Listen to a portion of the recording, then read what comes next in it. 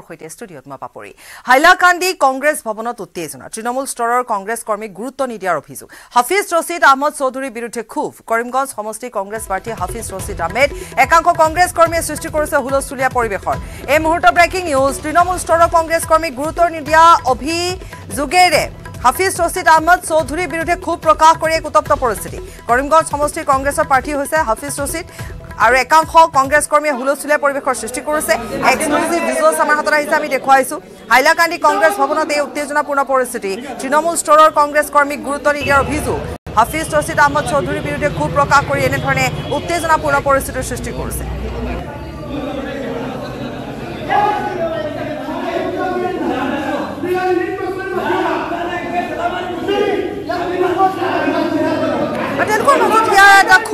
তেওঁলোকে কৈছে যে তেওঁলোকক গুৰুত্ব প্ৰদান নকৰে হাফিজ ৰছিদ আহমদে তেওঁলোকক গুৰুত্ব প্ৰদান নকৰে কংগ্ৰেছ যেহেতু কংগ্ৰেছৰ প্ৰাৰ্থী এগৰাকী একাংশ কংগ্ৰেছ কৰ্মীয়ে হুলস্থুলীয়া পৰিৱেশৰ সৃষ্টি কৰিছে তেওঁলোকে তৃণমূল পৰ্যায়ৰ কৰ্মী তেওঁলোকক গুৰুত্ব নিদিয়ে তেওঁলোকৰ কথা নুশুনে গতিকে হাইলাকান্দি কংগ্ৰেছ ভৱনত তেওঁলোকে আহি এনেধৰণে প্ৰথমতে কথা কটাকটি হয় তাৰপিছতে তেওঁলোকে উত্তপ্ত পৰিস্থিতিৰ সৃষ্টি কৰে হাফিজ ৰছিদ আহমদ চৌধুৰীৰ বিৰুদ্ধে তেওঁলোকৰ এই ক্ষোভ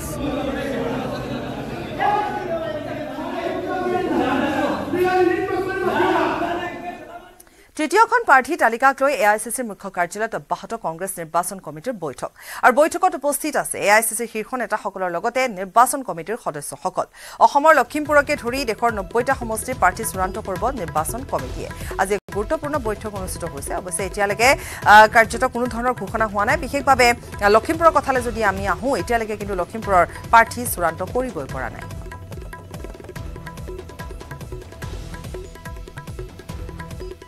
এবাৰ অসমত বাহৰপাতি সন্ত্ৰাসবাদী সংগঠন চলাইছে বিশ্বত্ৰাস সন্ত্ৰাসবাদী সংগঠন AICCৰ বাংলাদেশৰ পৰা আন্তঃৰাষ্ট্ৰীয় সীমা পাৰ হৈ সংগঠনৰ কাম চলাই থাকোতে STFৰ হাতত গ্ৰেপ্তাৰ হ'ল ভাৰত প্ৰান্তৰ মুৰব্বী হৰিশ ফাৰুকী আৰু অনুৰাগ সিং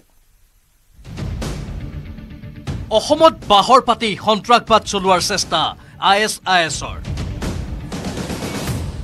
অসম আৰক্ষীৰ স্পেচিয়েল টাস্ক ফ'ৰ্চৰ জালত AICCৰ ভাৰত প্ৰান্তৰ মুৰব্বী সহ দুই নেতা পুঁজি সংগ্ৰহ সদস্য ভৰ্তিৰ বাবে চলাইছিল গোপন প্ৰচাৰ নামনি অসমত বাহৰপাতি বিশ্বত্ৰাস সংগঠন AICCৰ উত্থানৰ বাবে কাম কৰি অসম আৰক্ষীৰ স্পেচিয়েল টাস্ক ফ'ৰ্চৰ জালত পৰিল দুই কুখ্যাত নেতা হৰিশ ফাৰুকী আৰু অনুৰাগ সিং প্ৰায় 15 দিনৰ পূৰ্বে বাংলাদেশৰ পৰা আন্তঃৰাষ্ট্ৰীয় সীমা পাৰ হৈ ধুবুৰীত প্ৰৱেশ কৰিছিল দুই নেতাই ধুবুৰীৰ ধৰ্মশালা অঞ্চলত সংগঠনৰ কামত নিজকে নিয়োজিত ৰাখিছিল সেই খবৰ আহিছিল অসম আৰক্ষীলৈ লগে লগে সমগ্ৰ বিষয়টো তদন্তৰ বাবে দায়িত্ব অৰ্পণ কৰা হয় STFক তাৎক্ষণিকভাৱে ধুবুৰীৰ সেই অঞ্চলত বহু বিষয়াই যুৱক দুজনৰ গতিবিধি নজৰত ৰাখিলে বিভিন্ন লোকক দেখুওৱা হ'ল দুই যুৱকৰ ফটো অৱশেষত 19 মাৰ্চত STF নিশ্চিত হ'ল যে নজৰত ৰখা দুই নেতা AICCৰ ভাৰত প্ৰান্তৰ নেতা হৰিশ ফাৰুকী আৰু আনজন অনুৰাগ সিং লগে লগে STFৰ IGP পাৰ্থসাৰথী মহন্তৰ নেতৃত্বত চলিল অভিযান পৰৱৰ্তী সময়ত অসম আৰক্ষী অধিক তদন্তৰ বাবে NIAক সমজাই দিয়ে দুই দুৰ্ধৰ্ষ নেতাক অসমক বাদ দি বাকিখিনি ঠাইত যিখিনি বাকি অংশখিনি যিখিনি কৰিবলগা আছে সেয়া NIA গ্ৰহণ কৰিব আৰু NIA তাৰ কাৰণে হয়তো সেই সংশ্লিষ্ট ৰাজ্যৰ আৰক্ষীক হয়তো তেওঁলোকে জড়িত কৰিব বা সেয়া তেওঁলোকৰ পাৰ্ট বাট অসমৰ পাৰ্টত যিখিনি হ'ব সেইখিনি অসম পুলিচে কৰিব দুই নেতাই অসমত বাহৰপাতি সংগঠনটো চলাবৰ বাবে পুঁজি সংগ্ৰহ সদস্য ভৰ্তি আৰু কোটাঘাটমূলক কাৰ্যকলাপৰ বাবে পৰিকল্পনা কৰিছিল সংগঠনৰ সকলো কামত সিদ্ধহস্ত আছিল ফাৰুকী এই ফাৰুকীৰে খুবেই অনুৰাগী আছিল অনুৰাগ সিং ফাৰুকী হ'ল মানে এক্সপাৰ্ট মানুহক ব্ৰেইন ৱাছ কৰাত মানুহক ব্ৰেইন ৱাছ কৰি তেওঁলোকক মন ভুলাই এই টেৰৰিজিমৰ পথলৈ আনিবলৈ ICCৰ পথলৈ আনিবলৈ তেওঁ ইয়াত সিদ্ধহস্ত তেওঁ খুব সহজতে মানুহক ভুলাই পেলাব পাৰে পটিয়ন নিয়াব পাৰে সেইকাৰণে ৰিক্ৰুটমেণ্টৰ ক্ষেত্ৰত তেওঁ ৰিক্ৰুটমেণ্টৰ মানুহক তেওঁ এক্সপাৰ্ট আৰু যিটো আমি সদায় এটা কৈ থাকোঁ টেৰৰ ফাণ্ডিং সেই টেৰৰ ফাণ্ডিংটো ইমান ইজি নহয় সেই মেনেজমেণ্ট কৰাটো সেই তাত এই মানুহজন এক্সপাৰ্ট আৰু লগতে এই IED বোমা বিস্ফোৰণৰ জৰিয়তে কোটাঘাটমূলক কাৰ্য কৰাৰ ক্ষেত্ৰত এই ফাৰুকী হ'ল এক্সপাৰ্ট আৰু সেইটো কাৰণে এই অনুৰাগ সিং আছিলে এই ফাৰুকীয়ে ব্ৰেইনৱাছ কৰি ৰিহান কৰিলে আৰু তেওঁ ফাৰুকীৰ বিৰাট ডাঙৰ অনুৰাগ গতিকে সেই তাৰ পৰাই বুজিব পাৰি যে এই মানুহটো কিমান এক্সপাৰ্ট এজ টেৰৰিষ্ট সন্ত্ৰাসবাদী হিচাপে অসমৰ পৰা দুই নেতাই সংগঠনৰ কাম কাজ চলাবৰ বাবে যোগাযোগৰ মাধ্যম হিচাপে লৈছিল ৱায়াক নামৰ এটা এপ এই এপৰ জৰিয়তেই চলাই গৈছিল সকলো যোগাযোগ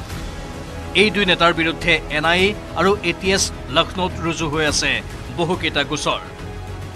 সেই দুই নেতাক NIA আদালতত হাজিৰ কৰাই দিল্লীলৈ লৈ যায় অধিক সোধপোছৰ বাবে Birendra Kumar Deka report News 18 Assam north east এজন উচ্চ শিক্ষিত যুৱক আলিগড় মুছলিম বিশ্ববিদ্যালয়ত অধ্যয়ন কৰি থকা সময়তে হঠাতে আকৰ্ষিত হৈছিল কুখ্যাত সংগঠন AICCৰ প্ৰতি তেতিয়াৰ পৰা সংগঠনৰ হৈ ভাৰতত কাম কৰি যোৱাৰ লগতে বহু ভাৰত বিৰোধী কাৰ্যত জড়িত হৈছিল লগে লগে মোষ্ট ৱান্টেডৰ তালিকাত আহিছিল নিয়া আৰু ATS অসম আৰক্ষীৰ STFৰ হাতত গ্ৰেপ্তাৰ হোৱা দুৰ্ধৰ্ষ সন্ত্ৰাসবাদী হৰিশ ফাৰুকী প্ৰকৃততে কোন কেনেদৰে হৰিশ ফাৰুকীৰ মূৰত হিপাইছিল দেশ বিৰোধী কাৰ্যৰ চিন্তাই হৰিশ ফাৰুকী আছিল আলিগড় মুছলিম বিশ্ববিদ্যালয়ৰ এগৰাকী কেমিকেল ইঞ্জিনিয়াৰিঙৰ ছাত্ৰ উৰ্দু হিন্দী আৰু ইংৰাজীত দখল থকা হৰিছে পঢ়ি থকা দিনৰে পৰাই আছিল ভাৰত বিৰোধী কলেজত পঢ়ি থকা দিনতেই বহু সভা সমিতিত ভাৰতৰ বিৰুদ্ধে উত্তেজনামূলক ভাষণ দি বহু যুৱকক আকৰ্ষিত কৰিছিল সেইগৰাকী হৰিশৰে একান্ত অনুৰাগী আছিল অনুৰাগ সিং হৰিশৰ কথাত মহাচন্ন হৈ ইছলামলৈ কনভাৰ্ট হৈ বিয়া কৰাইছিল বাংলাদেশৰ এগৰাকী যুৱতীক তেতিয়াৰ পৰা দুই কুখ্যাত নেতাই ভাৰততে থাকি ভাৰতৰ বিৰুদ্ধে প্ৰতিনিয়ত কৰি গৈছিল শত্ৰুতা যাৰ বাবে NIAৰ মোষ্ট ৱান্টেডৰ তালিকাৰ শীৰ্ষস্থানত আছিল এই দুই নেতা হৰিশ ফাৰুকী ICCৰ ভাৰতৰ মুৰব্বী ICCৰ তেওঁ ভাৰতৰ মুৰব্বী আৰু তেওঁ এজন মানে ফাৰুকী হ'ল মানে এক্সপাৰ্ট মানুহক ব্ৰেইন ৱাছ কৰাত মানুহক ব্ৰেইন ৱাছ কৰি তেওঁলোকক মন ভুলাই এই টেৰৰিজিমৰ পথলৈ আনিবলৈ ICCৰ পথলৈ আনিবলৈ তেওঁ ইয়াত সিদ্ধহস্ত তেওঁ খুব সহজতে মানুহক ভুলাই পেলাব পাৰে বোমা বিস্ফোৰণৰ জৰিয়তে কুটাঘাতমূলক কাৰ্য কৰাৰ ক্ষেত্ৰত এই ফাৰুকী হ'ল এক্সপাৰ্ট আৰু সেইটো কাৰণে এই অনুৰাগ সিং আছিলে এই ফাৰুকীয়ে ব্ৰেইন ৱাছ কৰি ৰিহান কৰিলে আৰু তেওঁ ফাৰুকীৰ বিৰাট ডাঙৰ অনুৰাগ গতিকে সেই তাৰ পৰাই বুজিব পাৰি যে এই মানুহটো কিমান এক্সপাৰ্ট এজ টেৰৰিষ্ট সন্ত্ৰাসবাদী হিচাপে নিৰাপত্তা সংস্থাসমূহে দুই নেতাৰ বিৰুদ্ধে অভিযান চলাওঁতে পলাই গৈ বাহৰ পাতিছিল চুবুৰীয়া বাংলাদেশত তাৰ পৰা সীমা পাৰ হৈ অসমত প্ৰৱেশ কৰি সংগঠনৰ কাম আৰম্ভ কৰোঁতে পৰিল আৰক্ষীৰ জালত এনেদৰে ছাত্ৰ অৱস্থাৰ পৰা ভাৰত বিৰোধী কাৰ্য চলাই অৱশেষত জেলৰ আলহী হ'ল কুখ্যাত হৰিশ আৰু অনুৰাগ সিং বীৰেন্দ্ৰ কুমাৰ ডেকাৰ report News 18 Assam north east উত্তৰ প্ৰদেশৰ চাঞ্চল্যকৰ ডাবল মাৰ্ডাৰৰ মূল অভিযুক্তৰ থানাত আত্মসমৰ্পণ মঙলবাৰে ঘৰতে দুটি শিশুক ডিঙি কাটি হত্যা কৰিছিল নাপিত সাজিদ আৰু জাভেদে ঘটনাৰ পিছতে উত্তেজিত ৰাইজে জ্বলাই দিছিল হত্যাকাৰী সেলুন ইতিমধ্যে আৰক্ষীৰ গুলীত নিহত হৈছে আনটো হত্যাকাৰী সাজিদ वहाँ से आया बदायूं के लिए वहाँ पब्लिक बहुत थी मैं सीधा दिल्ली भाग गया मैं दिल्ली से सीधे बरेली आया हूँ अपने आप को सरेंडर करने के लिए উত্তৰ প্ৰদেশৰ বদায়ুৰ চাঞ্চল্যকৰ হত্যাকাণ্ড অৱশেষত আৰক্ষীৰ জালত শিশু হত্যাকাৰী থানাত আত্মসমৰ্পণৰ পিছতে গ্ৰেপ্তাৰ জাভেদ দুটি শিশুক হত্যাৰ পিছতে পলায়ন কৰিছিল নাপিত জাভেদে আনহাতে পলাবলৈ লওঁতে আৰক্ষীৰ গুলীত নিহত হৈছিল আনটো হত্যাকাৰী সাজিদ উল্লেখযোগ্য যে উত্তৰ প্ৰদেশৰ বদায়ুত মঙলবাৰে নিশা প্ৰায় 8 মান বজাত ঘৰতে দুটি শিশুক ডিঙি কাটি হত্যা কৰিছিল নাপিত সাজিদ আৰু জাভেদে ইতিমধ্যে আৰক্ষীয়ে সাজিদ আৰু জাভেদৰ পিতৃ আৰু খুৰাকক জিম্মাত লৈ খুদপুছ অব্যাহত ৰাখিছে ঘটনাৰ পিছতে উত্তেজিত ৰাইজে জ্বলাই দিছিল সেলুনৰ দোকান উল্লেখযোগ্য যে মঙলবাৰে নিশা নাপিত ভাতৃদ্বয় সাজিদ আৰু জাভেদে বিনোদ ঠাকুৰ নামৰ লোকজনৰ 2 শিশুক হত্যা কৰিছিল। ঘৰুৱা চিনাকি সূত্ৰে নিশা চাহ খাবলৈ আহি শিশু দুটিৰ মাতৃয়ে চাহ বনোৱাৰ সুযোগ লৈ 2টি শিশুক চাদৰ ওপৰলৈ নি হত্যা কৰিছিল এই 2 পাখণ্ডই। তাৰ পিছতে বাইকেৰে পলায়ন কৰিছিল দুয়ো। তৃতীয়টোকো হত্যা কৰাৰ চেষ্টা কৰিছিল যদিও পলাই হাৰে আনটো শিশু। নিহত শিশু দুটিৰ এটি 13 বছৰীয়া আয়ুষ আৰু আনটো 6 বছৰীয়া আহান। অৱশ্যে আঘাতপ্ৰাপ্ত হোৱা পিয়ুষ নামৰ শিশুটি বৰ্তমান চিকিৎসাধীন। ঘটনাক লৈ আজিও অঞ্চলটোত অব্যাহত আছে তীব্ৰ উত্তেজনা। News desk, news 18 Assam north east. Lakhimpur লোকসভাত এতিয়াও বিৰোধীয়ে প্ৰাৰ্থী ঘোষণা কৰা নাই। তাৰ পৰিৱৰ্তে বিজেপি মিত্ৰজোঁটে চলাইছে ব্যাপক সাংগঠনিক তৎপৰতা। ইফালে মাজুলীৰ গড়মূৰৰ বংশীগোপাল নাট্য মন্দিৰত বিশেষ সাংগঠনিক সভা আৰু মিত্ৰ দলেৰে ৰুদ্ধদ্বাৰ বৈঠকত মিলিত হ'ল প্ৰধান বৰুৱাৰ লগতে মন্ত্ৰী ডক্টৰ ৰণোজ পেগু। লখিমপুৰত অকলে অকলে প্ৰচাৰ চলাইছে প্ৰধান বৰুৱাই। খালী ময়দান, বিৰোধী নাই, মানে বিৰোধীয়ে প্ৰাৰ্থী দিয়া নাই। দিনৰ পিছত দিন গৈছে, কিন্তু লখিমপুৰত প্ৰাৰ্থীৰ নাম কংগ্ৰেছে ঘোষণা কৰিবই পৰা নাই। প্ৰতিপক্ষ নথকা খালী ময়দানত অকলে অকলে প্ৰচাৰ চলাই লখিমপুৰৰ বিজেপি প্ৰাৰ্থী সাংসদ প্ৰধান বৰুৱাই ক'লে, বিৰোধীয়েতো এজন প্ৰাৰ্থী দিবই, তেওঁক আগতীয়াকৈ শুভেচ্ছা দিছোঁ। দিব ডেফিনেটলি এজন, মই যোনেই নাপাওক কিয় মই আগতীয়াকৈ তেখেতক মানে শুভেচ্ছা জ্ঞাপন কৰিছোঁ। ডেফিনেটলি এজন প্ৰাৰ্থী থাকিব। সাংসদ পবিত্ৰ মাৰ্ঘেৰিটাই কটাক্ষ কৰি ক'লে, লখিমপুৰত প্ৰাৰ্থী দিবলৈ প্ৰাৰ্থীয়ে বিচাৰি পোৱা নাই, কাৰণ বিৰোধীৰ প্ৰাৰ্থী কোনো হ'ব নোখোজে। বিৰোধী ইচ্ছুক প্ৰাৰ্থীয়ে নাই, তেওঁলোকৰ প্ৰাৰ্থী নাই। এতিয়া কোনোবা কাৰোবাক যদি জোৰ কৰি তেওঁলোকে প্ৰক্ষেপ কৰে বেলেগ কথা। গতিকে আমি ৰাইজৰ আশীৰ্বাদ সদায় লাভ কৰিছোঁ, এতিয়া এইবাৰো লাভ কৰিম। কংগ্ৰেছত কি হয়, টিকেট লাভৰ বাবে দিল্লী পৰ্যন্ত পাইগৈ, হাৰক বা জিকক। কিন্তু ইয়াত নিশ্চিত পৰাজয়ৰ বাবে প্ৰধান বৰুৱাৰ সন্মুখত কোনো প্ৰাৰ্থীয়ে ইচ্ছাই প্ৰকাশ কৰা নাই। প্ৰধান বৰুৱা সাজু, কিন্তু নাজানে প্ৰতিদ্বন্দ্বী কোন হ'ব। এনে পৰিস্থিতিত বিপুল ভোটত প্ৰধান বৰুৱা জয়ী হোৱাৰ আশা দেখিছে বিজেপিৰ নেতাকৰ্মীয়ে। ইয়াততো বিৰোধীৰ ক'তো একো নাম নিচানেই নাই। আপুনি লুৰিণজ্যোতি গগৈ কওক বা আমাৰ গৌৰৱ গগৈ কওক বা ইয়াৰ লখিমপুৰ কংগ্ৰেছৰ কথা হওক, কোনো ইয়াত গণভিত্তিয়ে আমি দেখা নাই। এইটো গতিকে তেখেতসকলৰ প্ৰতি শুভেচ্ছা আছে, প্ৰত্যেক গণতান্ত্ৰিক দল, কিন্তু ফিল্ডত তেওঁলোকৰ উপস্থিতি শূন্য। অহা 26 মাৰ্চত মনোনয়ন পত্ৰ দাখিলৰ দিন ঠিক কৰিছে প্ৰধান বৰুৱাই। ইফালে লখিমপুৰৰ কংগ্ৰেছৰ প্ৰাৰ্থী অদ্যপি ঘোষণা হোৱা নাই যদিও চৰ্চাত আছে উদয় শংকৰ হাজৰিকাৰ নাম। ধেমাজিৰ পৰা মন বিকাশ বৰগোহাঁই আৰু মাজুলীৰ পৰা Bhaskarjyoti কটকীৰ report, news 18 Assam north east.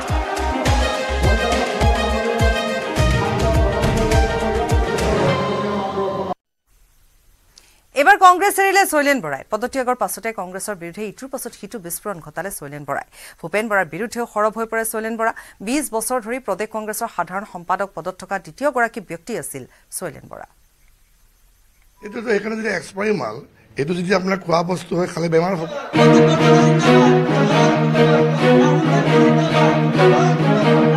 Pradyut Bordoloi ম্যাদ উকলা প্ৰডাক্ট যে চেল যে চিঞৰিছে যে বেচে, কোনে বেচে যেতিয়া বিক্ৰী নহয়। যদি সেইটো প্ৰডাক্টেই হয়, সেই প্ৰডাক্টটো একেবাৰে এক্সপায়াৰ প্ৰডাক্ট, সেইটো নিজৰ দিন উকলি গ'ল। যদি ব্যৱহাৰ যদি কোনোবাই কৰে তেতিয়াহ'লে বেমাৰ হ'ব। ৰূপক শৰ্মাই প্ৰদ্যুৎ বৰদলৈক ম্যাদ উকলা প্ৰডাক্ট আখ্যা দিয়াৰ পিছতে নগাঁও সংসদীয় সমষ্টিৰ আন এজন বিধায়ক জিতু গোস্বামীয়ে প্ৰদ্যুৎ বৰদলৈক আখ্যা দিলে দুবন্ত নাও বুলি। নগাঁও লোকসভা সমষ্টিৰ বিজেপি প্ৰাৰ্থী সুৰেশ বৰা হেনো উদিত সূৰ্য। সুৰেশ বৰা হ'ল উদিত সূৰ্য আৰু প্ৰদ্যুৎ বৰদলৈ হ'ল দুবন্তী নাও। সেইকাৰণে ৰাইজ কাৰ লগত থাকিব? উদিত সূৰ্যৰ লগতে থাকিব। সুৰেশ বৰা ডাঙৰীয়া সংঘৰ্ষ কৰা ডেকা মানুহ, কাম কৰাৰ স্পিৰিট আছে, ৰাইজৰ মাজত ইলেকশ্যন খেলিছে। 3টাকে ইলেকশ্যন হাৰিও তেওঁৰ দম আছে। তেওঁ কিমান মানুহ তেওঁ শক্তিশালী হ'ব লাগিব মেণ্টেলিটি। প্ৰদ্যুৎ বৰদলৈক ফ্লপ MP, ফ্লপ মন্ত্ৰী আদি বিভিন্ন বিশেষণেৰে উপচাই দিলে জিতু গোস্বামীয়ে। আৰু প্ৰদ্যুৎ বৰদলৈতো মন্ত্ৰী MP সব হৈ পেলাই একো কাম কৰিব পৰা নাই তেওঁ কি কাম কৰিছিলে প্ৰদ্যুৎ বৰদলৈ MP হোৱাত মস্ত ফ্লপ MP নাম্বাৰ 1 মন্ত্ৰী থাকোঁতেও তেখেত ফ্লপ মন্ত্ৰী তেখেত পাৱাৰ মিনিষ্টাৰ আহিছিলে ৰাইজৰ জিয়াটো ভুগিবলগীয়া হৈছিলে অন্ধকাৰৰ ৰজা বুলি তেখেতৰ নাম আছিলে উদ্যোগত কিমান উদ্যোগ অসমত হ'ল দেখা পাইছে আপোনালোকে সেইকাৰণে তেখেত প্ৰত্যেকটো ক্ষেত্ৰতে এজন ফেলৰ মিনিষ্টাৰ আছিলে ফেলৰ MP আছিলে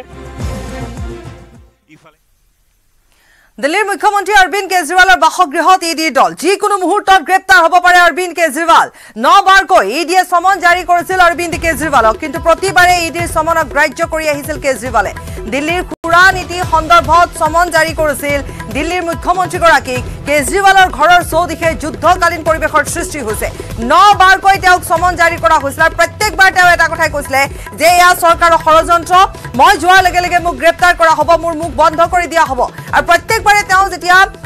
বাহিৰলৈ যোৱা বা তেওঁৰ প্ৰচাৰ অভিযানত যোৱা এনেকুৱা ধৰণৰ বিভিন্ন কাৰণ তেওঁ দেখুৱাইছিল আৰু তেওঁ কোনোদিনে হাজিৰ হোৱা নাছিলে আৰু তেতিয়া তেওঁ কৈছিলে যে মোক লিখিতভাৱে দিয়ক মই লিখিত প্ৰশ্নৰ উত্তৰ দিম লিখিতভাৱে কিন্তু মই হাজিৰ নহওঁ আৰু 9 বাৰকৈ সমন জাৰি কৰাৰ পিছতো তেওঁ হাজিৰ নহ'ল কিন্তু আজিৰ কথা কৈ আছো যে যিকোনো মুহূৰ্তত অৰবিন্দ কেজৰিৱাল গ্ৰেপ্তাৰ হ'ব পাৰে 9 বাৰকৈ ইডিয়ে সমন জাৰি কৰা অৰবিন্দ কেজৰিৱাল গ্ৰেপ্তাৰ হ'ব পাৰে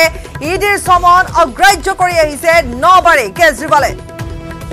দিল্লীৰ ফুৰা নীতি সন্দৰ্ভত সমন জাৰি কৰিছিল দিল্লীৰ মুখ্যমন্ত্ৰীগৰাকী কেজৰিৱালৰ ঘৰৰ চৌদিশে এতিয়া যুদ্ধকালীন পৰিৱেশৰ সৃষ্টি হৈছে চাৰিওফালে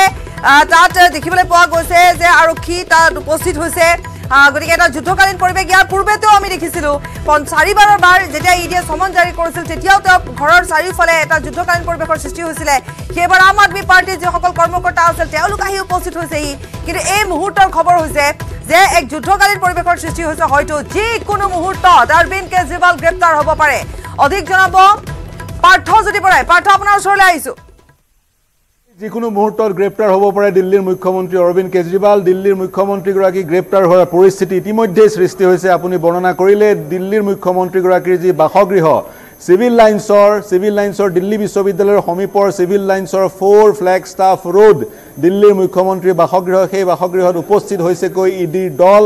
আৰু যিকোনো মুহূৰ্তত অভিযান আৰম্ভ কৰিব পাৰে ইডিৰ দলে আৰু অভিযান সমাপ্ত কৰি অৰবিন্দ কেজৰিৱালক গ্ৰেপ্তাৰ কৰিব পাৰে আৰু অৰবিন্দ কেজৰিৱালক গ্ৰেপ্তাৰ কৰাৰ সম্ভাৱনা প্ৰকট পূৰ্বতকৈ বেছিকৈ হৈছে কাৰণ আজি দিল্লীৰ উচ্চ ন্যায়ালয়ে অৰবিন্দ কেজৰিৱালে যি বিচাৰিছিলে গ্ৰেপ্তাৰৰ পৰা ৰেহাই সেই ৰেহাই প্ৰদান নকৰিলে অৰবিন্দ কেজৰিৱালে বিচাৰিছিলে এনে এক নিৰ্দেশ যি নিৰ্দেশৰ যোগেদি ইডিয়ে যাতে মুখ্যমন্ত্ৰীগৰাকীক গ্ৰেপ্তাৰ কৰিব নোৱাৰে তেওঁ কৈছিলে তেনে এক নিৰ্দেশ পালে তেওঁ সুশৰীৰে ইডিৰ কাৰ্যালয়ত উপস্থিত হ'বগৈ আজিৰ দিনটোত তেওঁ নৱমখন চামনৰ তেওঁ 9খন চামন দিয়া হৈছিল আৰু শেহতীয়া চামনখনৰ অনুসৰি তেওঁ আজিৰ দিনটোত সুশৰীৰে ইডিৰ কাৰ্যালয়ত হাজিৰ হ'ব লাগিছিল অৰ্থাৎ মাৰ্চৰ 21 তাৰিখে কিন্তু তেওঁ উপেক্ষা কৰিলে 9খন সমন দিল্লীৰ খুৰা নীতিত কেলেংকাৰী হৈছে এই অভিযোগ ইডিয়ে উত্থাপন কৰি তদন্ত চলাইছিলে ইতিমধ্যে মনীষ সিসোদিয়া সঞ্জয় সিং তিহাৰ জেলত আছে আৰু অৰবিন্দ কেজৰিৱাল যিকোনো মুহূৰ্তত এৰেষ্ট হ'ব পাৰে কাৰণ আজিৰ দিনটোত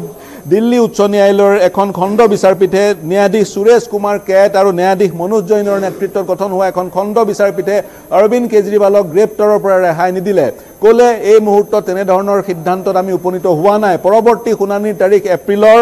22 তাৰিখে সেইদিনা 9 বাৰকৈ যেহেতু তেওঁ উপস্থিত নহ'ল 9 বাৰে তেওঁ এটা কথাই উল্লেখ কৰিছিলে যে মোক লিখিতভাৱে দিয়ক মই লিখিতভাৱে দিলে মই তাৰ উত্তৰ দিম মই হাজিৰ এইভাবে নহওঁ কাৰণ মোক গ্ৰেপ্তাৰ কৰা হ'ব এয়া হৈছে তেওঁলোকৰ কৌশল গতিকে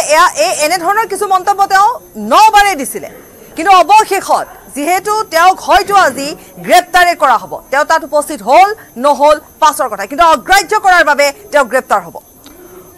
অগ্ৰাহ্য কৰাৰ বাবে গ্ৰেপ্তাৰ হয়নে নহয় সেইটো কিছু সময়ৰ পিছত আমি গম পাম কিন্তু গ্ৰেপ্তাৰ যদি হয় তেওঁ খুৰা নীতিত খুৰা কেলেংকাৰীত অভিযুক্ত হোৱাৰ কাৰণে গ্ৰেপ্তাৰ হ'ব আপুনি ইতিমধ্যে কৈছে নৱেম্বৰৰ 20 তাৰিখে তেওঁ প্ৰথমখন সমন পাইছিলে তাৰ পিছৰ পৰা এখনকৈ তেওঁ 9খন সমন পাইছিলে 9খন সমনকে তেওঁ উপেক্ষা কৰিছে আৰু আপুনি জনাইছে তেওঁ অভিযুক্ত হৈছে শাসক দলে ইডিক ব্যৱহাৰ কৰি অৰবিন্দ কেজৰিৱালক ইডিৰ কাৰ্যালয়লৈ মাতি এৰেষ্ট কৰা থাকিব কিছু ভিজুৱেলছ আছে আমি দেখুৱাই লৈছো কিছু অপুনপটীয়া আমি এই মুহূৰ্তত কিছু আমাৰ হাতত ভিজুৱেলছ আছে আমি দেখুৱাইছো আৰু এয়া তাত আমি কৈছোৱে যে তাত বৰ্তমান এটা যুদ্ধকালীন পৰিৱেশৰ সৃষ্টি হৈছে তাত ইডিৰ লোক আছে বাসগৃহত ইডি দল উপস্থিত হৈছে আৰু আৰক্ষীৰ লোক উপস্থিত হৈছে লগতে তেওঁৰ গেটৰ সন্মুখত হয়তো এয়া আম আদমি পাৰ্টিৰ লোক আছে তেওঁ প্ৰৱেশ কৰিবলৈ ইডিয়ে চেষ্টা কৰিছে হাতত কাগজ পত্ৰ ফাইল ফাইল আছে আৰু তেওঁলোকে কথা পাতি আছে আলোচনা কৰি আছে কিন্তু গেটৰ বাহিৰৰ দৃশ্য এয়া আৰু হয়তো কিছু সময় পিছতে প্ৰৱেশ কৰিব পাৰে তাৰ পিছতে গ্ৰেপ্তাৰ হ'ব পাৰে ইডিয়ে যিসকল বিষয়া তেওঁলোকে কথা পাতিছে আৰু তেওঁৰ গেটৰ বাহিৰত এনে ধৰণে আমি কৈছোৱে যে হয়তো দলীয় কৰ্মকৰ্তা বা নেতৃত্ব থাকিব পাৰে তেওঁলোক বাহিৰত আছে আমি পাৰ্থ আপোনাৰ ওচৰলৈ আহিছো ভিজুৱেলছটো আমি দেখুৱাই গৈছো লাইভ ভিজুৱেলছ আৰু এয়া তাত হয় আম আদমি পাৰ্টিৰ লোক তাত উপস্থিত আছে দলীয় সতীৰ্থ উপস্থিত আছে কিন্তু ইডিৰ লোক তাত উপস্থিত আছে আৰু এটা যুদ্ধ সদৃশ পৰিৱেশৰ সৃষ্টি হৈছে হয় যুদ্ধ সদৃশ পৰিৱেশ নিউজ 18 দৰ্শকে দেখি আছে লাইভ ভিজুৱেলছ আমি কৈ আছিলো সমন উপেক্ষা কৰাৰ কথা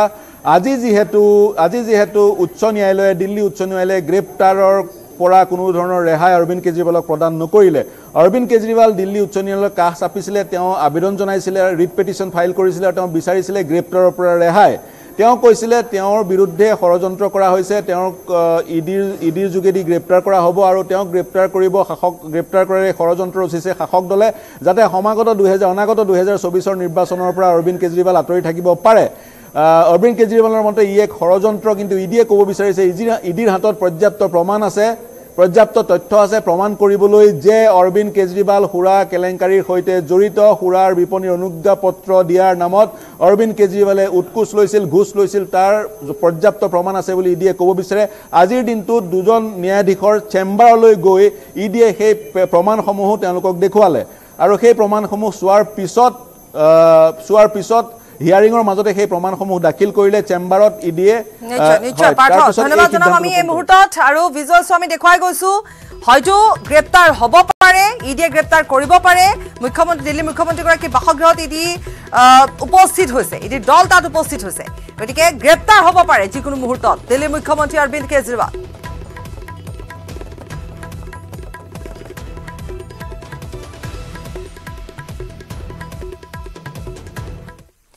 নতুন কৌশলেৰে নিৰ্বাচনী যুঁজত নামিছে মীৰা বৰঠাকুৰ ৱাৰ ৰুম স্থাপন কৰি হাইটেক নিৰ্বাচনী প্ৰচাৰ অব্যাহত ৰাখিছে গুৱাহাটী লোকসভা সমষ্টি কংগ্ৰেছ প্ৰাৰ্থী মীৰা বৰঠাকুৰে ৱাৰ ৰুমত নিয়োগ কৰা হৈছে 10 জন সদস্য প্ৰতিটো বিধানসভা সমষ্টিৰ বিপৰীতে আছে 21 জনকৈ সদস্য গুৱাহাটীত মীৰা বৰঠাকুৰৰ হাইটেক নিৰ্বাচনী প্ৰচাৰ মীৰা বৰঠাকুৰৰ নিৰ্বাচনী প্ৰচাৰক লৈ স্থাপন ৱাৰ ৰুম সাক বিগত আজি প্ৰায় 6 মাহৰ পৰা আমাৰ এই ৰুম ব্যৱস্থা কৰা হৈছে প্ৰত্যেকটো বুথলৈকে আমাৰ ব্লক মণ্ডল ৱাৰ্ডৰলৈকে আমাৰ টেলিফোনিক যোগাযোগ আছে গতিকে একচুয়ালি ব্লকৰ পৰা মানে মণ্ডলৰ পৰা বুথলৈকে যদি সংগঠন শক্তিশালী হৈ নাথাকে নিৰ্বাচন খেলিবলৈ আপোনাৰ অসুবিধা হয় 10 জনীয়া সদস্যৰে ৱাৰ ৰুম মীৰা বৰঠাকুৰৰ ৱাৰ ৰুমত এটা বিধানসভা সমষ্টিত এজনকৈ সদস্য নিয়োগ ৱাৰ্ডৰ পৰা জিলা পৰ্যায়ৰ প্ৰতিটো মুহূৰ্তৰ আপডেট ৱাৰ কক্ষত আমাৰ 10 জন মানুহ আছে 10 জন ল'ৰা আছে 10টা সমষ্টিৰ লগত কোঅৰ্ডিনেশ্যন কৰি থাকে গতিকে সেই 10 জন মানুহে আমাৰ আজি ইমান দিনৰ পৰা কাম কৰি আছে গতিকে বাকিটো আমাৰ আছে ব্লক মণ্ডল সব আছে কিন্তু 10 জন আমাৰ আপোনাৰ ব্যক্তিগতভাৱে আমি মানুহক কামত লগাই আছো ৰাজ্য প্ৰতিটো প্ৰান্তৰ সমান্তৰালকৈ নিৰ্বাচনী যুঁজলে সাজু হৈছে গুৱাহাটী লোকসভা সমষ্টি কংগ্ৰেছ প্ৰাৰ্থী মীৰা বৰঠাকুৰ সমষ্টিটোত কংগ্ৰেছৰ বিজয় নিশান উৰাবলৈ আৰম্ভ হৈছে ন নিৰ্বাচনী কৌশল মীৰা বৰঠাকুৰৰ বেনাৰ পোষ্টাৰেৰে ৰঙীন কৰি তুলিছে গুৱাহাটী সমষ্টিত মীৰা বৰঠাকুৰে আৰম্ভ কৰিছে ভোটাৰৰ সৈতে প্ৰত্যক্ষ যোগাযোগ প্ৰথমে ৱাৰ্ড মণ্ডল তাৰ পিছত ব্লক পৰ্যায়ৰ সৈতে যোগাযোগ ৱাৰ্ড মণ্ডল ব্লক পৰ্যায়ৰ লোকক যোগাযোগ কৰিবলৈ স্থাপন পৃথক ৱাৰ্ড কাম কৰা নাই তেওঁলোকে আমাৰ তৃণমূলৰ কৰ্মীৰ ওচৰলৈ শক্তিশালী কৰিবৰ কাৰণে কেনেকৈ প্ৰিপাৰেশ্যন হ'ব কেনেকৈ বুথত থাকিব কেনেকৈ পুলিং এজেণ্টসকল সক্ৰিয়ভাৱে থাকিব ৱাৰ্ড ব্লকৰ সভাপতিসকলক মনোবল উৎসাহ কৰাৰ ক্ষেত্ৰত তেওঁলোকে কথা পাতে ময়ো কথা পাতোঁ আপুনি যদি সোধে আমাৰ প্ৰত্যেকজন ব্লক প্ৰেচিডেণ্ট মণ্ডল প্ৰেচিডেণ্ট বুথলৈকে মই প্ৰত্যেকৰ লগতে এবাৰেই নহয় তাৰমানে কেইবাবাৰো আমি যোগাযোগত মানে সম্পৰ্কত থাকোঁ বিধানসভা সমষ্টিৰ অন্তৰ্গত গুৱাহাটী লোকসভা সমষ্টি গুৱাহাটী লোকসভা সমষ্টিৰ প্ৰায় 20 লক্ষাধিক লোকৰ ওচৰলৈ যাবলৈ মীৰা বৰঠাকুৰ সাজু তাৰ যোগাযোগ ৰাখিব ৱাৰ ৰুমৰ সদস্য এটা সমষ্টিত এগৰাকী ৱাৰ ৰুমৰ সদস্য থাকিব অৰ্থাৎ 10 বিধানসভা সমষ্টিত 10 গৰাকী সদস্য নিয়োগ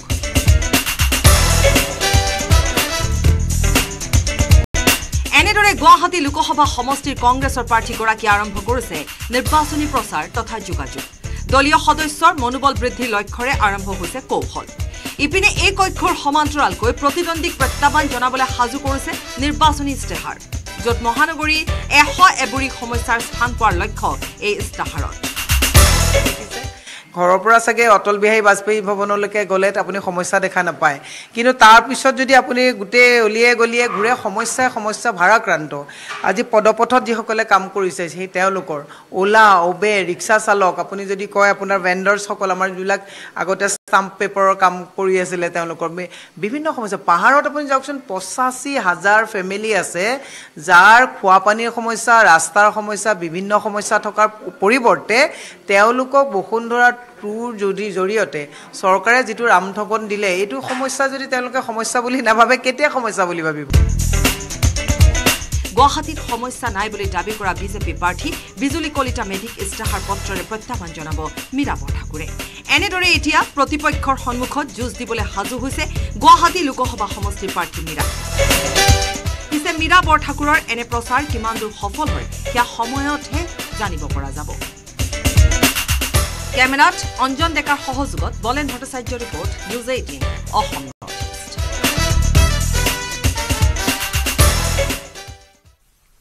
দৰং উদালগুৰি লোকসভা সমষ্টিত তুংগত উঠিছে নিৰ্বাচনী প্ৰচাৰ বিজেপিৰ দিলীপ শইকীয়া বনাম কংগ্ৰেছৰ মাধৱ ৰাজবংশী দুবাৰ সাংসদ হৈও কাম নকৰাৰ অভিযোগ দিলীপ শইকীয়াৰ বিজেপিৰ দিনত সমষ্টিটোত উন্নয়ন হোৱা নাই বুলি অভিযোগ তোলে মাধৱ ৰাজবংশীয়ে আমাৰ দল পুৰণি আমি জিকিমি আমাৰতো 138 বছৰীয়া ৰাজনৈতিক দল এইটো নিখিল ভাৰত কংগ্ৰেছ কমিটিৰ বয়স 138 বছৰ আমি নিৰ্বাচন জিকিবলৈ খেলো আৰু এইবাৰ নিৰ্বাচনত মই সম্পূৰ্ণৰূপে জিকিম বুলি আপোনালোকক কথা দিব পাৰোঁ 24ৰ নিৰ্বাচনৰ প্ৰাক্ষণত জিকাৰ নতুন নতুন সূত্ৰ উদ্ভাৱন কৰিছে নিৰ্বাচনৰ প্ৰতিগৰাকী প্ৰাৰ্থীয়ে কংগ্ৰেছৰ মাধৱ ৰাজবংশীয়ে কংগ্ৰেছ দল পুৰণি বাবে জিকাৰ দাবী আনহাতে বিজেপিৰ দিলীপ শইকীয়াৰ মতে AJP BJP UPPL Brahma Bishnu মহেশ্বৰৰ দৰে তিনি শক্তি এক হৈছে সংখ্যাগুৰু সবে মিলি জয়ৰ ভেটি কৰিব ভাৰতক কৰিব বিশ্বগুৰু আমি আশাবাদী বিশ্বাসী যে সংখ্যালঘু আৰু সংখ্যাগুৰু দুয়ো মিলি কৰিব ভাৰতক বিশ্বগুৰু এটা কথা আছে ব্ৰহ্মা বিষ্ণু মহেশ্বৰ তিনি শক্তি একেশ্বৰ হয় না তো তিনি শক্তি আমি একলগ হৈছো যেহেতু এজিপি ইউপিপি আৰু বিজেপি তিনি শক্তি একলগ হৈ আগন্তুক দিনত আমি এই বৰগুৰি মণ্ডলৰ পৰা সৰ্বাধিক ভোট আমি পোল কৰাব লাগিব ভোট দিয়াব লাগিব নিৰ্বাচন চমু চাপি অহাৰ লগে লগে এতিয়া প্ৰতিটো দলৰ প্ৰাৰ্থীসকলে চলাইছে নিৰ্বাচন জয়ৰ ব্যাপক কুচকাৱাজ আৰম্ভ কৰিছে প্ৰতিপক্ষৰ আক্ৰমণ কেৱল প্ৰতিদ্বন্দ্বী প্ৰাৰ্থীকে নহয় প্ৰতিদ্বন্দ্বী দলৰ আন নেতাকো এফালৰ পৰা শব্দৰ তীক্ষ্ণ বানে হালিছে বুকু মাধৱ ৰাজবংশী খৰ্গহস্ত বিজেপি বিধায়ক দিগন্ত কলিতাৰ ওপৰত মাধৱ ৰাজবংশীৰ মতে বিজেপিয়ে একো কাম কৰা নাই যোৱা এসপ্তাহত তেওঁলোকে এনেকুৱা ধৰণৰ সপোন দেখুৱাইছে মানুহক মেডিকেল কলেজ কৰিব ইঞ্জিনিয়াৰিং কলেজ কৰিব পলিটেকনিক কৰিব আয়ুৰ্বেদিক কলেজ কৰিব 4 লেন কৰিব ৰেল লাইন কৰিব বুলি যোৱা 10 দিনত তেওঁলোকে আধাৰিলা কৰিব বিচাৰিছে আৰু প্ৰতিশ্ৰুতি দিছে ইয়াৰ অৰ্থ কি তাৰমানে একো কৰিব পৰা নাই তেওঁলোকে এই নিৰ্বাচনত ভোট লাগে কাৰণে এইবিলাক কৰিম বুলি প্ৰতিশ্ৰুতি দিছে ৰাইজক এইবিলাক মিছা কথা ভুৱাবাজি মিছা প্ৰতিশ্ৰুতি 20 বছৰ আগৰ খতিয়ান মোক সোধক মই দিম 20 বছৰ আগত মই কি কৰিছিলো আনহাতে দিলীপ শইকীয়াৰ আক্ৰমণ কংগ্ৰেছৰ পৰা দুবাৰকৈ সাংসদ হৈও সমষ্টিটোত একো এটা কৰিব নোৱাৰিলে মাধৱ ৰাজবংশীয়ে পিছে অভিযোগ উঠিছিল মাধৱ ৰাজবংশীয়ে বিজেপিক আক্ৰমণ কৰিলেও কংগ্ৰেছত বিজেপিৰ প্ৰাৰ্থী হিচাপেহে হেনো প্ৰক্ষেপিত হৈছে কথাটো সোধাৰ লগে লগে কংগ্ৰেছ প্ৰাৰ্থী হৈ পৰিল গৰম দিগন্ত কলিতাই মোক সমালোচনা কৰাৰ তেওঁৰ ৰাজনৈতিক বয়স হোৱা নাই মই একো নকওঁ তেওঁ ভৱিষ্যত উন্নতি হওক কিন্তু তেওঁৰ এনেকুৱা ষ্টেটমেণ্ট দিব পৰা উপযুক্ত তেওঁ হোৱা নাই বিজেপি মোৰতো মাথাটো হোৱা নাই বিজেপি সমৰ্থন লৈ মই কংগ্ৰেছ দলত এমএলএ খেলিবলৈ মই সুস্থ হৈ আছোঁ বুলি মই আপোনালোকক থিয় হৈ গৈছোঁ মই সুস্থ হৈ আছোঁ মোক দলে প্ৰাৰ্থিত্ব দিছে কংগ্ৰেছ দলৰ প্ৰাৰ্থী হিচাপে মই নিৰ্বাচন খেলিম তেওঁলোকে যি কৈছে মই নাজানো মোৰ হাঁহি উঠিছে তেওঁলোকৰ কথা শুনি পেলাই ৰঙিয়াৰ পৰা ইনামুল ইছলামৰ সহযোগত তামুলপুৰৰ পৰা নয়নজ্যোতি দাসৰ report news 18 Assam north east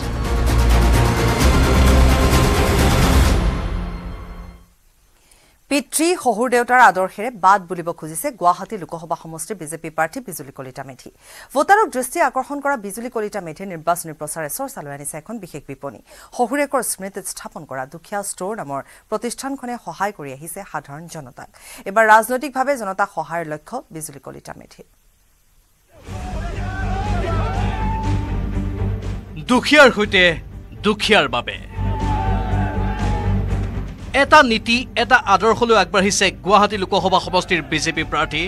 Bijuli Kalita Medhi. পিতৃ শহুৰ দেউতাৰ আদৰ্শৰে বাদ বুলিব খুজিছে বিজুলীয়ে। ভোটাৰৰ মাজত দুখীয়া নিচলাৰ সৈতে থকাৰ আশ্বাস প্ৰতিশ্ৰুতি বিজুলীৰ। দুখীয়া নিচলা বুলি কথা নাই, আমি যেতিয়া যাক সহায় কৰিব পাৰোঁ তেনেকৈ সহায় কৰি আহিছোঁ আৰু সেইখিনি কৰি যাওঁ ভৱিষ্যত দিনত।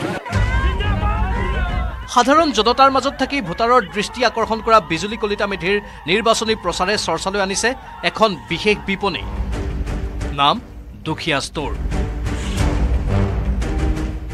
মোৰ পিছপিনে থকা সেইখনেই হৈছে দুখীয়া ষ্টোৰ। গুৱাহাটী বামুণী মৈদামৰ জ্যোতিনগৰৰ এইখন দুখীয়া ষ্টোৰ। আজি চৰ্চাত আছে এই দুখীয়া ষ্টোৰখন, কিয়নো গুৱাহাটী লোকসভা সমষ্টিৰ বিজেপি প্ৰাৰ্থী বিজুলী কলিতা মেধিৰ বাসগৃহৰ এইখন বিপণী। আৰু বিপণীখনৰ নাম আৰু বৰ্তমান বিজুলী কলিতা মেধিয়ে সভাই সমিতিয়ে তেখেতে প্ৰচাৰ কৰা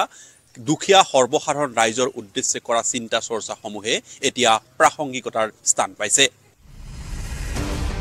বিজুলী কলিতা মেধিৰ শহুৰ দেউতাক দুখৰাম মেধিৰ স্মৃতিত স্থাপন কৰা হৈছিল এই দুখীয়া ষ্টোৰ। এই প্ৰতিষ্ঠানখনে সহায় কৰি আহিছে সাধাৰণ জনতাক। পিছে এইবাৰ ৰাজনৈতিকভাৱে জনতাক সহায়ৰ লক্ষ্য বিজুলী কলিতা মেধিৰ। আচলতে ৰাইজৰ লগত থাকি ভাল পায় আৰু আপুনি যে সেই অঞ্চলত সুধিলেই আপোনালোকে গম পাব। আৰু আমাৰ দোকানখন 64ৰে লাইচেঞ্চ সেইখন, গতিকে সুলভ মূল্যৰ এখন দোকান। গতিকে দুখীয়া ৰাইজৰ কাৰণে, সুলভ মূল্যৰ মানে দুখীয়া ৰাইজৰ কাৰণে। গতিকে আমি যি ধৰণে অকল সেই দোকানখনটো কথা নহয়, কাৰণ দোকানখনৰ নামটো আমি সেনেকুৱা ভাবি পেলাই হয়তো মোৰ শহুৰে তেতিয়া ৰখা নাছিল, আমি তেতিয়া জন্মই হোৱা নাই যেতিয়া তেওঁ দোকানখন খুলিছিল, কিন্তু এগৰাকী সৰ্বৰাহী ব্যক্তি আছিল তেখেত। গাঁও অঞ্চলৰ সৈতে বিজুলীৰ কোনো সম্পৰ্ক নাই বুলি অভিযোগ আনিছিল কংগ্ৰেছৰ প্ৰতিদ্বন্দ্বী মীৰা বৰঠাকুৰে। কৈছিল অভাৰব্ৰিজৰ ওপৰে ওপৰে যোৱা বিজুলীয়ে নেদেখে সাধাৰণ জনতাৰ দুখ দুৰ্দশা। বিজুলীৰ উত্তৰ, গতিকে মই গাঁৱত ক'ত যাওঁ ক'ত নাযাওঁ তেওঁ কি চিচি কেমেৰা লগাই আছে আৰু তেওঁৰ কথা শুনিবৰ কাৰণে মোৰ সময় নাই। আজি গোটেই অসমবাসীয়ে মোক শুভেচ্ছা দিছে। বৃহস্পতিবাৰে দুধনৈত নিৰ্বাচনী প্ৰচাৰ চলাই প্ৰতিদ্বন্দ্বী প্ৰাৰ্থী মীৰা বৰঠাকুৰৰ বিৰুদ্ধে সৰব হৈ পৰে বিজুলী কলিতা মেধি। ক'লে মই গোটেই অসমৰে নেত্ৰী, অসমৰ মহিলাসকলক মই উলিয়াই আনিছোঁ। কাৰণ মই গোটেই অসমৰে নেত্ৰী, গতিকে মই গোটেই অসমখনৰ প্ৰতিগৰাকী মহিলাক উলিয়াই অনাৰ কাৰণে কাম কৰিছোঁ। দুধনৈৰ পৰা অৰূপ নাথৰ সহযোগত বলেন Bhattacharya report, news 18 Assam north east.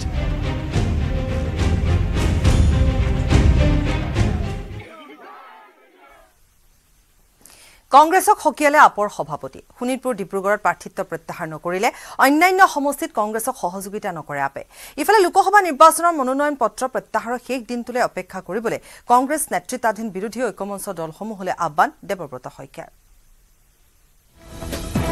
বিৰোধী ঐক্যৰ ধৰ্ম পালন কৰক ভূপেন বৰাই। শোণিতপুৰ আৰু ডিব্ৰুগড় এৰি দিয়ক কংগ্ৰেছে। আপৰ ৰাজ্যিক সভাপতি ভৱেন চৌধুৰীৰ শেষ সকিয়নি। যদি শোণিতপুৰ ডিব্ৰুগড় এৰি নিদিয়ে তেন্তে আপ হৈ পৰিব কংগ্ৰেছৰ বাবে ভয়ংকৰ প্ৰত্যাহ্বান। যদি সঁচাকৈ কংগ্ৰেছ দলৰ মনত চিন্তা আছে যে আমি বিজেপি ঘূৰাব লাগে, বিৰোধী ঐক্যমঞ্চৰ অন্যান্য দলৰ লগত কোনো কনফ্লিক্ট নাই, তেতিয়া তেওঁলোকে প্ৰাৰ্থিত্ব প্ৰত্যাহাৰ কৰি তেওঁলোকে জনাই দিয়ক, ঘোষণা কৰক যে আমি বিজেপিক পৰাভূতৰ কাৰণে আমি ষোল্লটা দলে একেলগে আমি ইলেকশ্যন খেলিম আৰু খেলিবলৈ গৈ আছোঁ। তেতিয়াহ'লে অসমৰ ৰাইজে বিৰোধী ঐক্যমঞ্চৰ প্ৰাৰ্থীসকলক আঁকোৱালি ল'ব আৰু ডেফিনেটলি একেবাৰে নাই বুলি 5খন বা 6খন আসনত বিজয়ী হ'ব বিৰোধী ঐক্যমঞ্চ। বিৰোধী ঐক্যৰ ধৰ্ম পালন কৰিলে আপে আন আটাইবোৰ সমষ্টিত পূৰ্ণ সহযোগ আগবঢ়াব। তেতিয়াও কংগ্ৰেছে 4-5খন আসন পালেহেঁতেন, কিন্তু ফলাফল বেয়া হ'লে দায়ী হ'ব ভূপেন বৰাই। এই মন্তব্য ভৱেন চৌধুৰীৰ। কংগ্ৰেছ দলৰ প্ৰাৰ্থীয়ে যদি আমাৰ দলৰ বিৰুদ্ধে থকা ঠাইত যদি তেওঁলোকে প্ৰতিদ্বন্দ্বিতা কৰে তেতিয়াহ'লে তেওঁলোকৰ দলে তৃতীয় পজিশ্যনৰ তলত যাবগৈ আমি আমাৰ ক'বলৈ ৰাস্তা নাথাকিব আমি কেনেকৈ কোন হতেৰে ক'ম যে আপোনালোক এই কথাটো ক'বলৈ দিগদাৰী হ'ব সেই কথাটোকে বাৰে বাৰে তেওঁ কৈ আছোঁ যদি বাকী কেইখন আসনত তেওঁলোকৰ সমৰ্থন লাগে তেতিয়া এই দুখন আসনত তেওঁলোকে প্ৰাৰ্থিত্ব প্ৰত্যাহাৰ কৰি আমাক সমৰ্থন দিব লাগিব ইফালে কংগ্ৰেছৰ গাদ্দাৰী সহিব পৰা নাই আপৰ আন নেতায়ো কংগ্ৰেছক লৈ ক্ষোভিত আপৰ নেতাকৰ্মীয়ে এতিয়াও ঠায়ে ঠায়ে উজাৰিছে বিশুদ্ধগাৰ আপৰ লগত আচলতে তেওঁলোকে কি বুলি ক'ম বিশ্বাসঘাতকতা কৰিলে আৰু ভৱিষ্যতলৈ হয়তো আপৰ লগত আৰু কোনো নেই তেওঁলোকৰ এলায়েন্স নহ'ব তাৰ প্ৰভাৱ ৰোজলিনা টিকিৰ লগত পৰিব পাৰে এতিয়া আমি উপজাচি ৰোজলিনা টিকিক আমি ফিল্ডত সহায় কৰিবলৈ আগবাঢ়ি নাযাওঁ তেওঁ যদি আমাক বিচাৰে তেতিয়া আমি নাও নকওঁ পিছে কংগ্ৰেছৰ বিধায়িনী দলৰ দলপতি দেৱব্ৰত শইকীয়াৰ আহ্বান মনোনয়ন প্ৰত্যাহাৰৰ শেষ দিনটোলৈকে অপেক্ষা কৰক এটা আছে আমাৰ সভাপতিয়ে কালি কৈছে যে আমি নমিনেশ্যন উইড্ৰ দিনটোলৈকে ঐক্যমঞ্চ যাতে একত্ৰিত হৈ থাকিব পাৰে চেষ্টা কৰিম ৰাজনীতি হয়তো মোৰ ফলাব কি ঠিক ধৈৰ্যৰ ফল মিঠা হ'বওতো পাৰে news desk news 18 Assam north east শিৱসাগৰৰ গেলেকী ডাইনী অন্ধবিশ্বাসৰ ঘটনা ডাইনী অন্ধবিশ্বাসত অত্যাচাৰৰ বিৰুদ্ধে অনশনত বহিল এজন লোক একাংশ লোকৰ বিৰুদ্ধে আৰক্ষী থানাত এজাহাৰ দাখিলৰ পাছতো আৰক্ষীয়ে গুৰুত্ব নিদিয়াৰ অভিযোগ লোকজনৰ শিৱসাগৰ জিলা আয়ুক্ত কাৰ্যালয়ৰ সন্মুখত আমৰণ অনশনত বহিছে ভুক্তভোগী নুৰ আলী ডাইনীৰ সন্দেহত হাৰাশাস্তিৰ বলি শিৱসাগৰৰ গেলেকীৰ নুৰ আলী জৰা ফুকাক লৈ অসম চৰকাৰ কঠোৰ হোৱাৰ সময়তে শিৱসাগৰ গেলেকীৰ এজন ব্যক্তিক ডাইনী সজাই অত্যাচাৰ কৰাৰ গুৰুতৰ অভিযোগ উত্থাপন হৈছে একাংশ লোকে দীৰ্ঘ দিনৰে পৰা বেজ ডাইনী আখ্যা দি হাৰাশাস্তি কৰি অহা নুৰ আলীয়ে থানাত এজাহাৰ দাখিলৰ পাছতো পদক্ষেপ নোলোৱাত নিৰাপত্তা বিচাৰি শিৱসাগৰ জিলাৰ আয়ুক্ত কাৰ্যালয়ৰ সন্মুখত আমৰণ অনশনত বহিছে আজি প্ৰায় 2006 চনৰ পৰা সিহঁতৰ মোক অত্যাচাৰ কৰিছে কিয় কৈছে ডাইনী বুলি খুটিয়া বুলি কয় এজন ছেকেণ্ড অফিচাৰ আছিলে মোক যোৱাৰ পিছত বোলে তই হেৰি কৰ থানাত মোক চৰিয়াইছে পিছফালৰ পৰা মাৰিছে মাটিডোখৰ মোৰ হয় আপোনাক কি বেজালে বেজ কৰে বুলি মই নকৰো বেজ নকৰো আপোনাক কিয় অত্যাচাৰ কৰে কৈছে যে তোৰ পৰা মানে আমি আমাৰ মানুহ ঠিক নাথাকো আমাৰ গাবোৰ ভাল নাথাকে তই মানে কিবা কৰিছ 2006 চনৰে পৰা 10 গৰাকী লোকৰ বিৰুদ্ধে মিছাকৈ ডাইনী সজোৱাৰ অভিযোগ তুলিছে নুৰ আলীয়ে বহুবাৰ আৰক্ষী তথা জিলা প্ৰশাসনৰ সহায় বিচাৰি কোনো সহায় নাপায় অৱশেষত নিজৰ পৰিয়াল তথা জীৱনৰ নিৰাপত্তা বিচাৰি অনশনত বহিছে ভুক্তভোগী লোকগৰাকী শিৱসাগৰৰ পৰা প্ৰদীপ গগৈৰ report news 18 Assam north east Bharat Bangladesh সীমান্তৰ কাইটিয়া তাৰৰ বেৰৰ সিপাৰে থকা লোকৰ দুৰ্দশাৰ দৃশ্য স্বাধীন দেশৰ নাগৰিক হৈও পৰাধীন জীৱন নিৰ্বাহ কৰা সকলৰ বাবে নিৰ্বাচনৰ গুৰুত্ব কিমান দেশ বিভাজনৰ পূৰ্বৰ পৰাই কেবা পিৰি কেবা যুগ ধৰি বসবাস কৰা সকল সীমান্তৰ কাইটিয়া তাৰৰ বেৰৰ বাহিৰত ওলাই পৰাৰ পাছত কি অৱস্থাত আছে তেওঁলোক চাওঁ হক এই ৰিপৰ্ট নিৰ্বাচনী বতাহ নলগা এখন গাঁও এয়া কৰিমগঞ্জ জিলাৰ ভাৰত বাংলাদেশ সীমান্তত কাইটিয়া তাৰৰ বেৰৰ বাহিৰত থকা গোবিন্দপুৰ গাঁও স্বাধীনতাৰ পাছত দেশ বিভাজনৰ ফলত পাকিস্তানৰ সৃষ্টি হওঁতে এই গাঁৱৰ মাজেৰে সীমাৰেখা নিৰ্ধাৰণ কৰা হৈছিল পৰৱৰ্তী সময়ত 1971 চনত এই পূব পাকিস্তানৰ পৰাই বাংলাদেশৰ সৃষ্টি হয় পিছে আন্তঃৰাষ্ট্ৰীয় নিয়ম মানি মূল সীমাৰেখাৰ 150 গজ এৰি কাইটিয়া তাৰৰ বেৰ বহুৱাৰ বাবে এই গাঁওখন ভাৰতৰ মূল ভূখণ্ডৰ পৰা বাহিৰলৈ ওলাই যায় এই বিশেষ গাঁওখনতে উপস্থিত হয় নিউজ 18ৰ সাংবাদিক গৌৰীশ নন্দী এয়া হৈছে 1362 নম্বৰ পিলাৰ এইফাল যদি দেখা যায় ভাৰতৰ অংশ ইণ্ডিয়া আৰু যদি আমি এইফালত যাওঁ তেনেহলে এয়া বাংলাদেশৰ অংশ গতিকে যদি কোৱা যায় যদি মই এক প্ৰকাৰ মানে এটা পৰি দিলেই মই বাংলাদেশত যাব পাৰো মই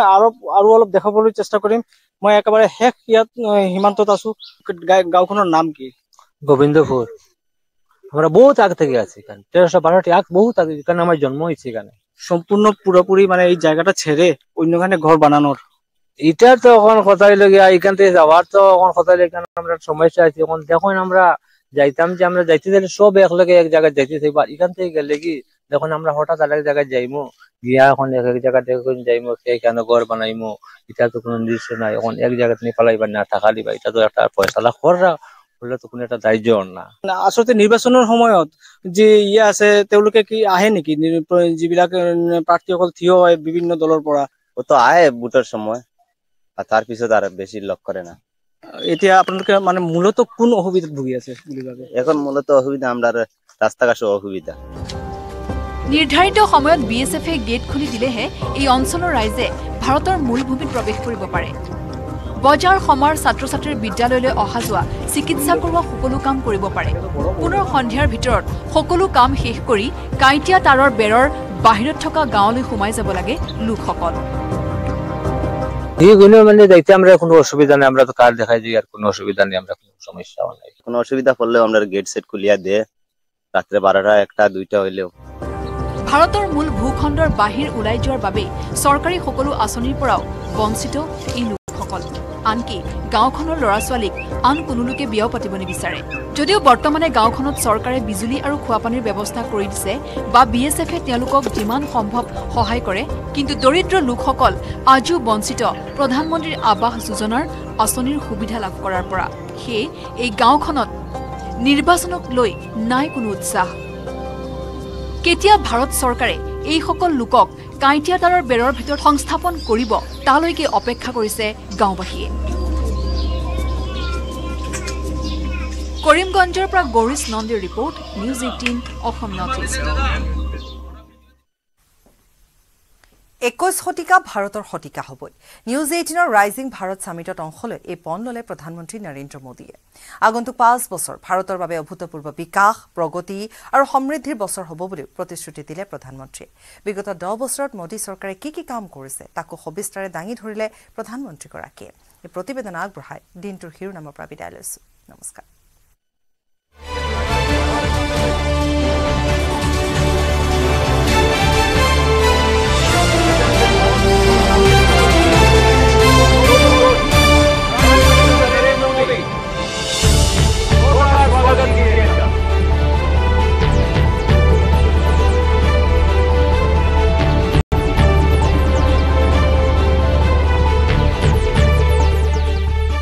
আগন্তুক 5 বছৰ হ'ব ভাৰতৰ অভূতপূৰ্ব বিকাশ প্ৰগতি আৰু সমৃদ্ধিৰ বছৰ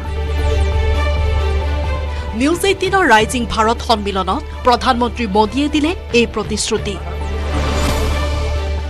ৰাইজিং ভাৰতক আত্মবিশ্বাসী মোদীয়ে পুনৰ ক'লে 21 শতিকা ভাৰতৰ শতিকা হ'বই ৰাইজিং ভাৰত সন্মিলনত प्रधानमंत्री मोदी दिले आगंतुक 5 बছৰৰ विकासर परिकल्पना अगले 5 साल में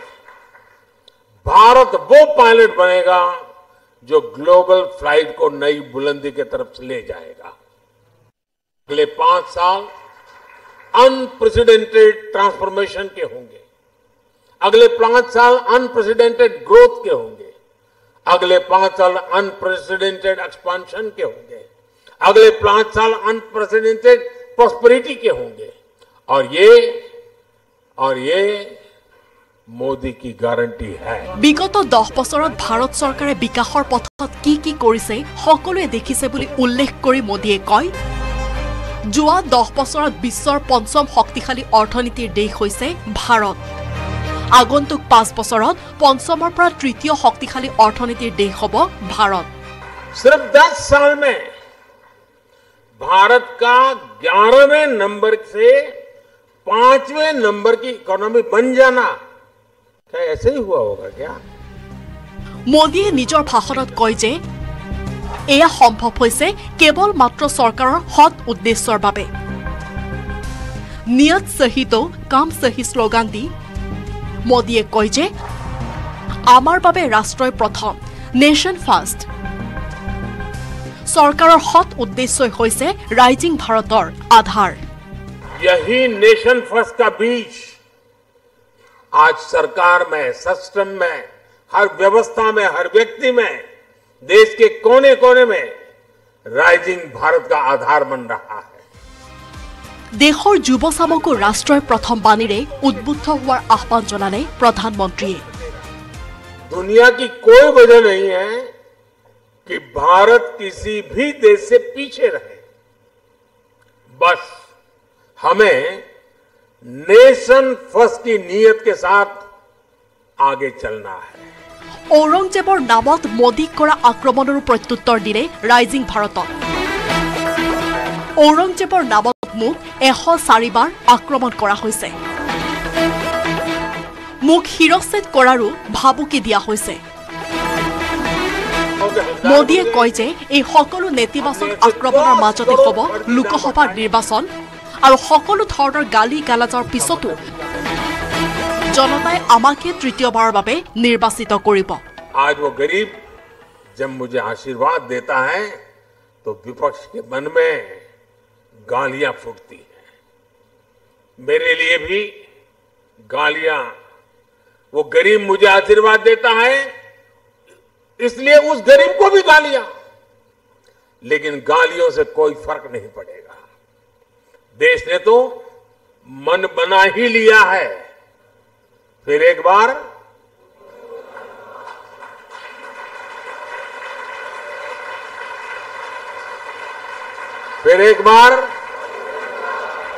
উল্লেখ্য শিৱসেনাৰ উদ্ধৱ ঠাকৰে গোটৰ নেতা সঞ্জয় ৰাউতে শেহতীয়াকৈ ঔৰংজেবৰ নামত আক্ৰমণ কৰিছিল মোদীক।